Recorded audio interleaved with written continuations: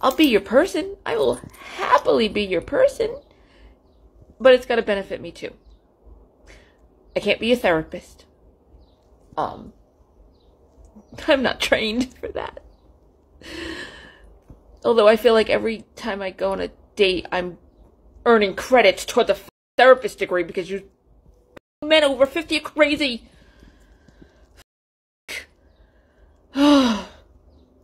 Therapy. Go to goddamn therapy. She's going to sink, Captain. But she can't sink.